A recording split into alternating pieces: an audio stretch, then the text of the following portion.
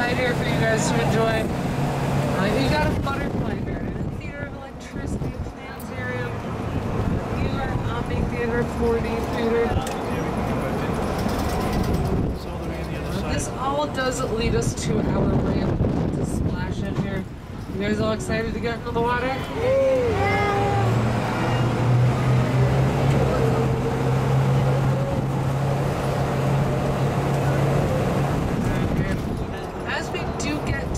The water portion of our tour. I am a licensed captain. I do need to go over a few safety instructions with you guys. In the highly unlikely event of an emergency, you guys do have life jackets above your heads. 2 sizes over 90 pounds use the larger adult size life jackets. Under 90 pounds use the smaller ones. We've got 2 life rings on board. 1 right above my head here. You guys, this one's for me, okay? There's also one in the very back, driver's side behind my friends from California. 2 fire extinguishers, 1 here to my right, the other one also in the very back, underneath the last row of seats. We've got emergency exits all around us here. Hello there. Hello there, my dear. Game on! Don't forget, you can follow me out of the air conditioner as well, you guys. Now, I am not allowed to stop anywhere in the city for too long. We don't want to hold up traffic. You guys, this is the only spot though where I can stop here for as long as you guys want. If you want me to take, if you guys want to take in the scenery here. Beautiful area. This open lot here on your right. This is actually going to be the Charles River Skate Park. It's going to be the 2nd largest skateboarding park, slated to be completed the summer of 2005. Just a little bit behind, guys, just a tiny bit.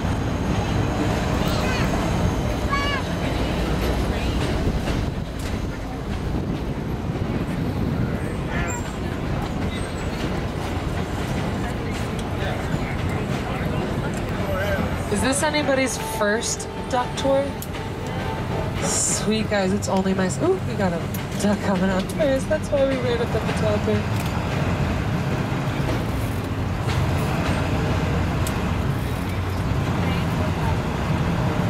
Love the anticipation build. We got 1 duck coming out. So for how many was this their first duck tour? Sweet, guys, it's only my 2nd. Rabies here. What? Experience, it's overrated, totally. Hello, Rabies. How are you? Good.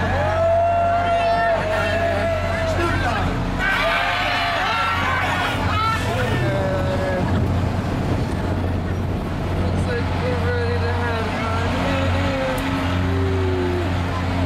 We're gonna fumble with a few switches, put my nav lights on, my duck in neutral, get the propeller.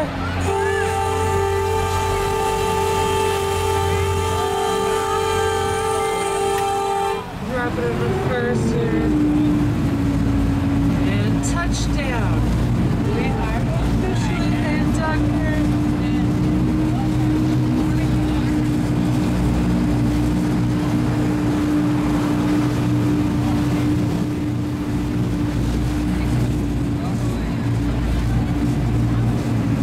Set my throttle here. Turn on our marine radio. Ooh, that's loud. And welcome to the Charles River, everyone. Gorgeous day out here on the water.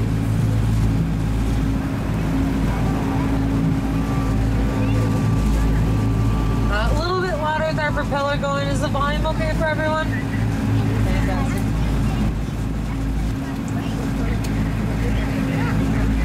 We are going to head up the old lock system, the old Charles River Dam. It's just behind us where we have that newer lock and dam that drains out the Charles River into the harbor. Now the Charles River here, it starts off in Hopkinton, Massachusetts. Hopkinton, this is the same place where the Boston Marathon starts.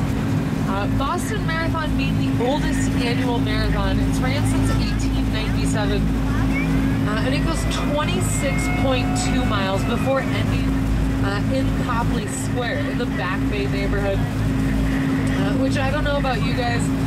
I personally get tired driving 26.2 miles. There is no way this girl's running a marathon here. I'm running on the sidelines giving them a high five. The Charles River here starts off in the same place. However, it is 80 miles long, winding its way through over 20 different cities and towns before emptying out into the Atlantic. The sirens you were hearing there is just the drawbridge that's now up, letting those boats pass out back into the harbor.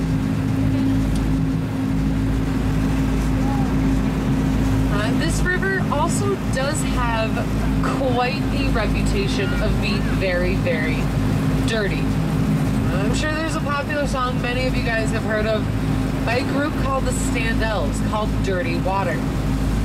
I will spare you my singing voice. Lyrics of the song are "Love that dirty water, Boston, you're my home." You guys, the Standells, not even from Massachusetts. Because they're not even from the East Coast. They're actually from California. Reputation of this river is that bad. Now, for years, all sorts of factories here, they were lining the river, emptying out all of their sewage, all of their waste into the Charles. There was even a paint factory. You could tell what color paint they were making that day by the color of this river. Now, thankfully, over the years, the Charles River Watershed Association, one of the charities we support through our Quack Quack Give Back program. You guys rounded your purchase to the nearest dollar when you bought your tickets. They have spent years cleaning out this river here. Sound my horn real quick here.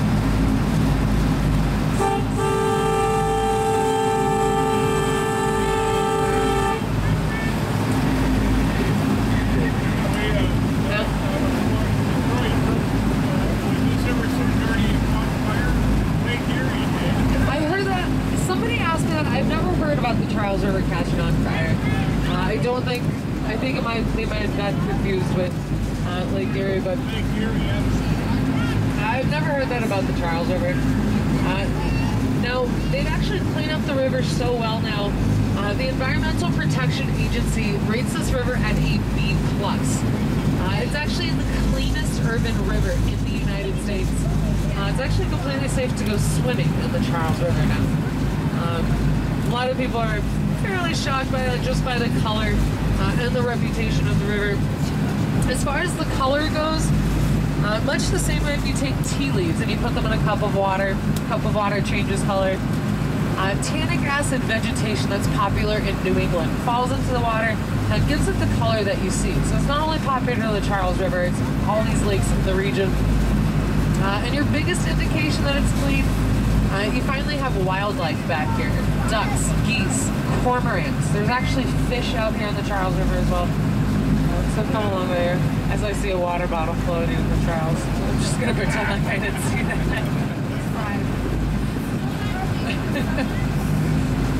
What was that? What was that? The whole river is They're clean. So during the summer, for the most part, the answer is yes. Every once in a while, so every summer, there's the Charles River cleanup boat. They come out here twice a week and they test the water to make sure it's clean. Depending, I feel like spring going into summer and sometimes summer and a fall. In certain parts of the river, there's an algae that kind of forms, and they'll say that they don't recommend swimming in it. It's nothing that would cause any harm or damage to anyone. They'll just kind of say don't go swimming for now. But for the most part, it stays clean throughout the year. They're in the process of trying to figure out how to get swimming beaches along the river. They don't want necessarily a beach where you can just jump off of, because people jumping into the river kind of turn up the soil underneath. make it not as clean. So they're just figuring out a way to do that safely, keep the river clean.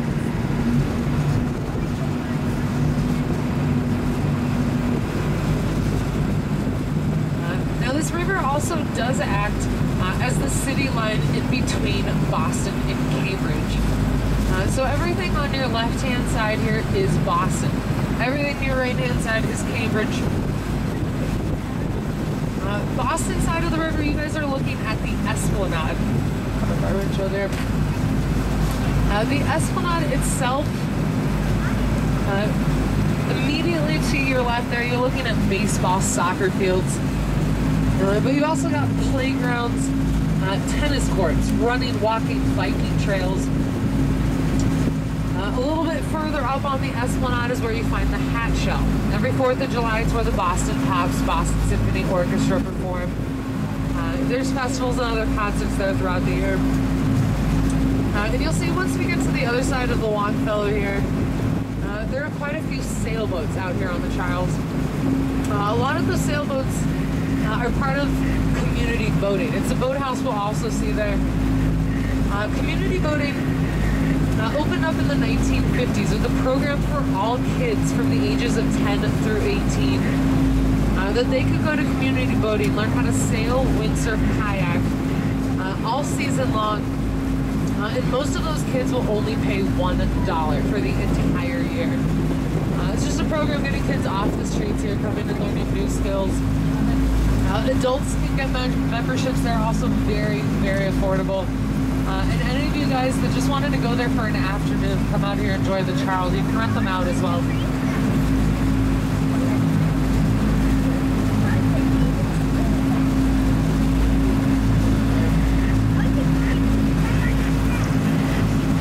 The Longfellow Bridge here, it was built in 1907.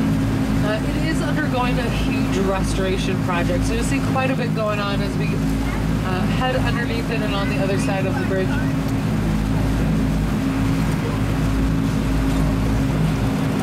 But as we get closer here, if you guys look to your left-hand side,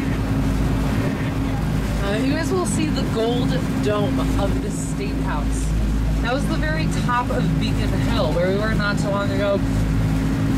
The dome, originally made out of wood, it is currently gilded with 13 pounds of 23-karat gold leaf. It was last regilded in 1997.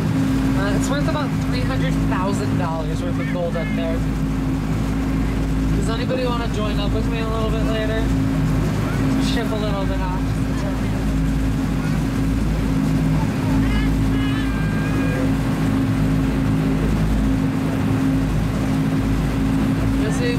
On either side of us, very center columns of the Longfellow, you have Viking ships carved into it.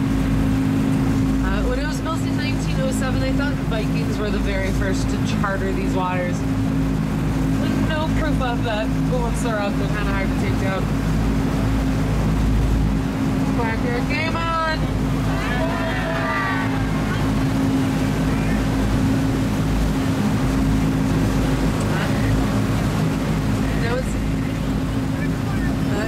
Side of the Longfellow, this is what I like to call my office. Very beautiful office view here. I'll make a little loop around.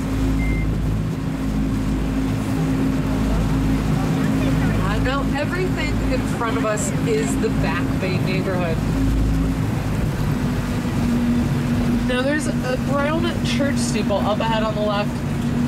That's about where the original shoreline of Boston was located. So starting out about that brown church steeple, going all the way down to the bridge to your right, the Massachusetts Avenue Bridge, that's all the landfill project that would create the Back Bay neighborhood. We'll see most videos that make our loop around. What was that? Yeah, that was also, that was about the original shoreline